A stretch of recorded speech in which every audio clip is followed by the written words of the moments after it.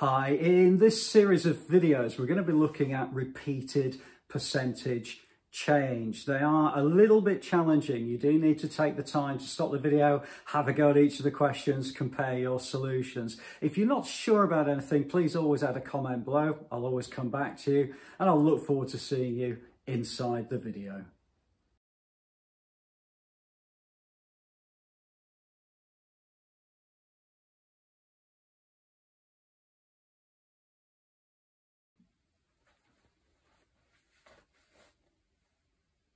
Hi, in this playlist we're going to be looking at repeated percentage change. Now, these questions are a little bit more challenging. They're aimed at roughly about grade 6 on a GCSE question. You will need a calculator for them, and please do stop the video, have a go at each of the questions and then compare your solutions. If you're not sure, always add a comment and I'll come back to you.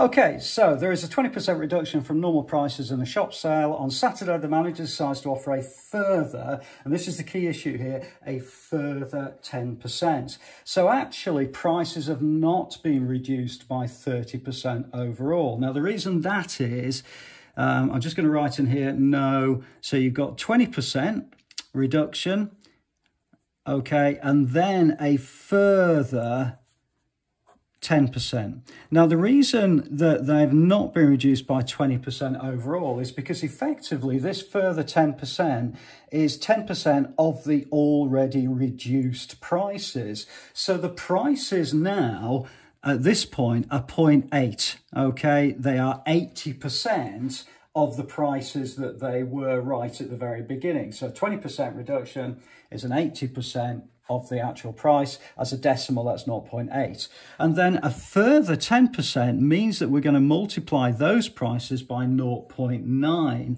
Now that's going to give you 0.72. So effectively, the prices have been reduced by 0.28. Okay, because the prices as they are 72%. Remember, this is the decimal equivalent. They are 72% of what they were originally. So the actual reduction is 28%. So therefore, prices reduced by 28%. Okay, hopefully that's okay for you. If you're not sure about this, it is quite tricky, so please do add a comment and I'll try to help you. Okay, let's move on then to question number 2. And again, I would please ask you to stop the video, have a go at this particular question. Now, I'm going to use a formula on this, which is the compound interest formula, which there's quite a few videos on the channel about this particular type of question, maybe not at this sort of level. Okay, so we're saying Florence invests £3,500 for 3 years in a savings account. She gets 2% for the first year, then X% compound interest for 2 years after that. Okay, so at the end of 3 years, she's got that amount of money. Well, let's look at what happens at the end of the first year. So I'm going to put first year. Okay, well, that's going to be equal to the original multiplied by the multiplier to the power of n, and that's the formula that I would tend to use in these sorts of questions. So the original is going to be 3,500 and the multiplier is 2%. Well, it's actually 102%, because effectively what we've got is Florence has given 100% of her money to the bank, and then she gets 2% on top of that. Now, the decimal equivalent of that is 1.02, which is actually the multiplier.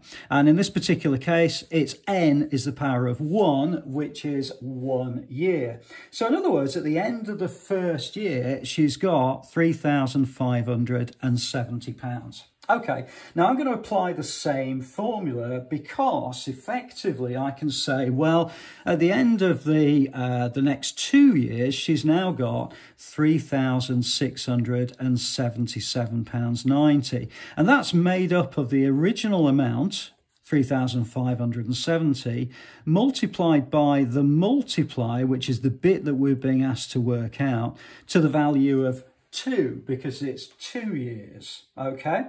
So all we need to do really is use this and manipulate it to try to figure out how we can actually get to the value of the multiplier. Well, what I'm going to do is I'm going to divide both sides by 3,570. So what I end up with is 3677.90 divided by 3570, and that equals the multiplier squared. Okay, well, I'm not really interested in the multiplier squared. What I want is the actual multiplier, so I'm going to do the opposite. I'm just going to get rid of that and I'm going to square root it.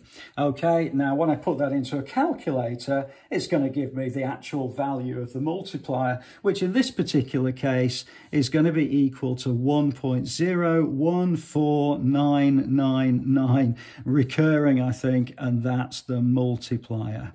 Okay, now you remember from right at the very beginning, this is effectively the decimal equivalent. So if I multiply this by 100, I get 101.49 recurring percent. Okay, so it's the same as saying 101.49 recurring percent. Okay, so the actual multiplier, and again, if you remember from the very top here, the actual value of x is going to be 1.49% recurring. Well, I'm actually going to say that's the same as saying 1.5%, and that's to 1 decimal place. Okay, hopefully that's okay for you. Let's move on to question number 3, which is actually quite similar. Once you get used to doing these sorts of questions, if they do crop up, you would kind of follow a very similar plan, a very similar way of doing it. So let's have a look then at question number 3. So question number 3, we've got Joseph, and he's putting some money into a savings account. This particular one, it's actually, there's a mistake there. Joseph invests that for 5 years in a savings account. I'm so sorry, 5 years in a savings account. It gets 3% per annum compound interest for the first year, then X% compound interest for the next 4 years. Okay, so let's have a look at the end of 5 years. He's got that amount of money. So let's again do exactly the same. Look at the first year. So after the first year,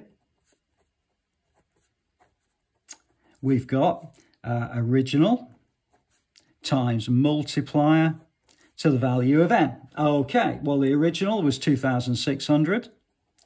The multiplier was 103%. Okay, in the first year, so that's going to be 1.03, and it's 1 year. So at the end of the first year, he's got £2,678. Okay, right, so we're going to do exactly the same as we did with the previous questions. We're actually going to use the same formula and say now we've got 2956.01, and that equals the original 2678 multiplied by the multiplier. Now, in this particular case, now it's a further 4 years, so it's a value of 4. Okay, so you know what's going to happen now is that I need to divide both sides by 2678. So I'm going to get 2956.01 all divided by 2678, and that equals the multiplier to the value of 4. Okay. No, I don't want to the value of 4. I want the actual value itself. So I'm going to do the 4th root. So for these, you will need a scientific calculator. If you're not sure how to get to the 4th root, if you look on your calculator, there is a key. I'll just try and bring this into shot here. There is a key here on my calculator which will allow me to calculate these things. It's this one here. Okay, so with your calculator it might be slightly different, but essentially with a scientific calculator there should be a way of doing it.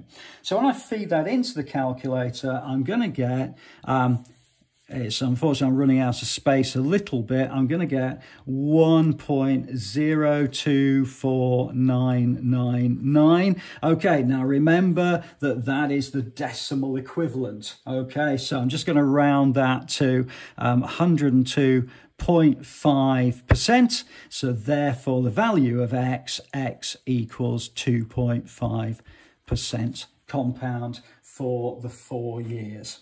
Okay, hopefully that's been okay for you. It's very similar to question number too.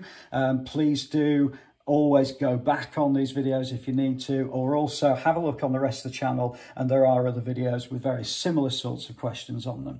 Okay, I think what we'll do, this is 10 minutes into the video, so we're actually going to leave it here, and then I think for the next video we'll start from question number 4 onwards. I hope it's been useful to you. Please do add a comment below. You're not sure about anything, subscribe to the channel, like the video. It's always good for the YouTube algorithm, and I'll look forward to seeing you inside the next video.